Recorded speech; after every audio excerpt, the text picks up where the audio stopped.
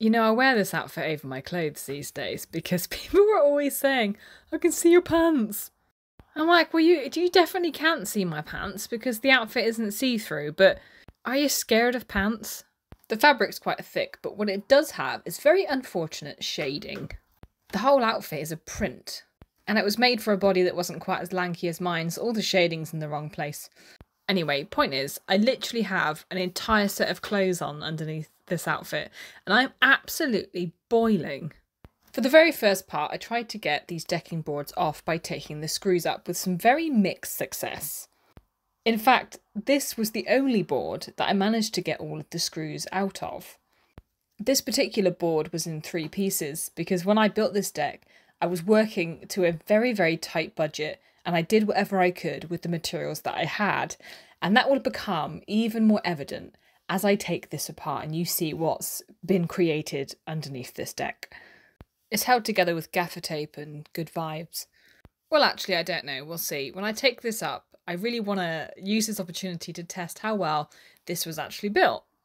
I mentioned in yesterday's vlog, I didn't build this with the intent of putting the hot tub on there.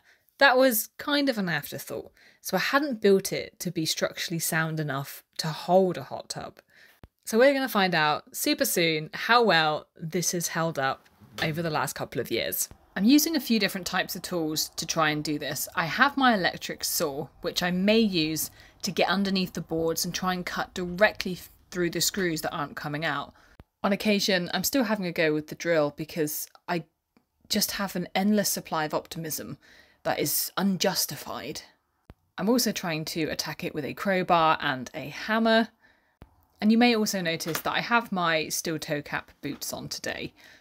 Yep, this isn't one of those slipper jobs. Many of the screws were just sunk too far into the wood, and the wood was also quite wet, which made it a little bit trickier. So this was just a whole lot of trial and error. What you'll see me do here is trying to get into that gap to cut directly through the screw with the electric saw. And that did work in a couple of places as I continued on with this project throughout the day. But what really got me started was working on this edge and using the crowbar and the hammer to pop off this very end board. Every time I managed to pull the board a little bit further away from the one underneath, I moved the crowbar down to move the next bit. This is kind of one of those gently does it type jobs. This is also double speed, by the way. I'm not just working incredibly fast. Once I'd gone up and down the length once, I still had to go back and try and ease some of the screws off that I'd already done. Wait for the really satisfying moment when this pops off. It's not yet. I'm still going. Oh yeah, I forgot I did the other side. Oh, nearly soon. Are we there? Yay! Look at my face! I definitely feel successful in this shot, but I also think I'm livid. And I naturally spent the next few minutes considering all of my life choices and whether it was worth to take this apart or just to sell the house right now. Pack a bag and go live out in the woods. I could forage berries. I could eat dandelion. You know, you can really make quite a lot of different things from dandelion. I guess I really should finish the deck. Okie dokie. Next one. I get into a little rhythm in just a bit once I work out a really good technique. But before I get to that point, I realise I have a really smart idea. And that idea is to avoid getting any splinters in my hands and to protect my eyeballs from surprise projectiles. It's amazing when you're pulling things apart like this, how many little pieces of wood ping off. I struggled through these next few rows before deciding to stand on the deck behind it as I could actually get much better leverage. This was for a couple of reasons. I had much better footing where I was standing. I didn't have to try and find a beam to balance on.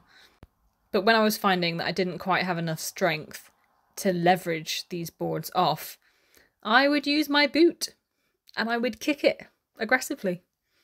Of course, I wouldn't deny the opportunity to witness firsthand the aforementioned aggressive kicking. And although this does work, do be careful because it can ping back at you, or it may give way easier than you expect and you find yourself with your foot through the floor. I took quite a few breaks during this last part while I reminisced on what it was like to be able to bend over without your back hurting. And really, it's not only that your back hurts, it's the need to report on it every time. Oh, my back.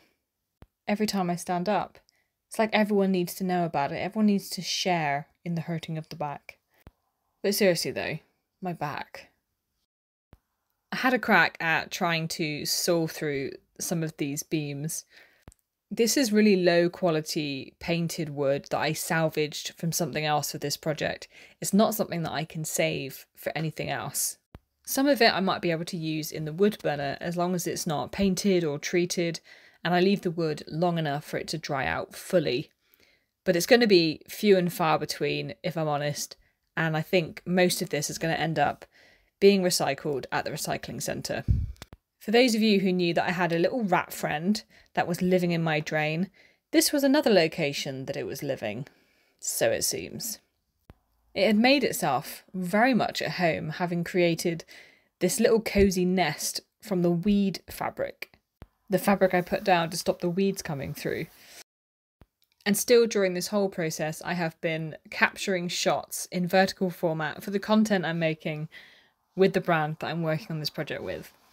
I have a habit of taking way much more content than I actually need. And this way, if the brand are looking for something slightly different than what I've captured and what I've put together, it gives me an opportunity to introduce some new content that more closely fits what they're looking for. I want these foam pads to dry out, so I'm going to put them off of the grass and in this little bucket so they're out of the way. I also need to do this because I want to move those boards out of the way of where the deck is. I'm going to end up tripping over them or I'm going to end up standing on a nail, and I don't want that. Because it is too hot to sit in a hospital waiting room dressed as Spider-Man. I had a delivery of some materials earlier for this project and I was so worried about missing the front door that when eventually it did go and I'd popped out the back for 2 seconds, I rushed up, opened the front door and said, "I'm the garden." Not, I was in the garden. I am the garden.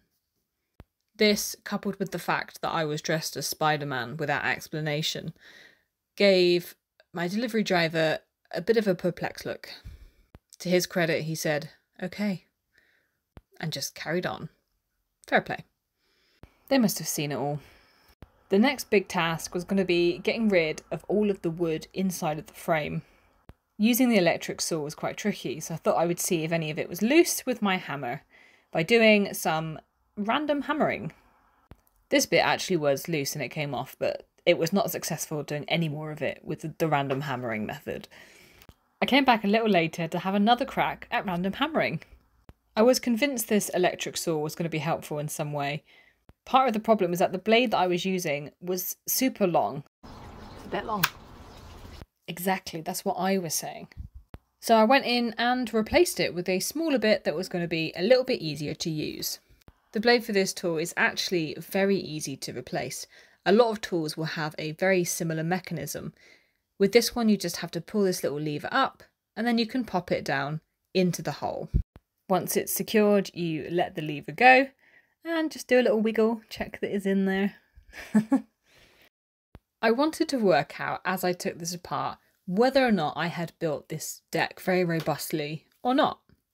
And I have to say, it feels kind of criminal right now to have sped up this part of the content that took me about half an hour to only about a minute, because this took forever.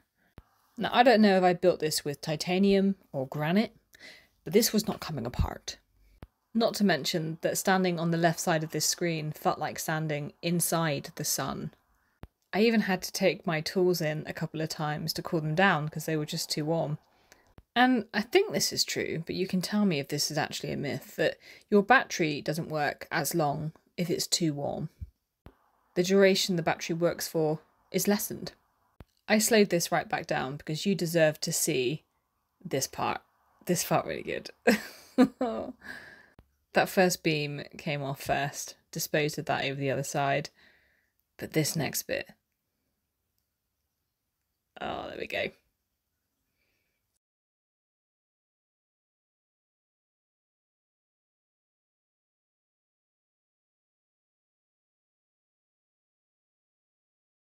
Well, now we're finally getting somewhere. When I thought about rebuilding this deck, I didn't think too much about how long it would really take to break apart.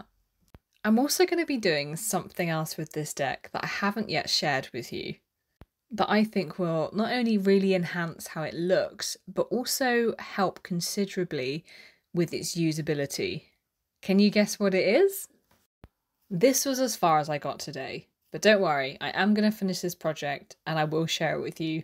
Don't forget to like this video and subscribe to this channel if you want to see the rest of the videos.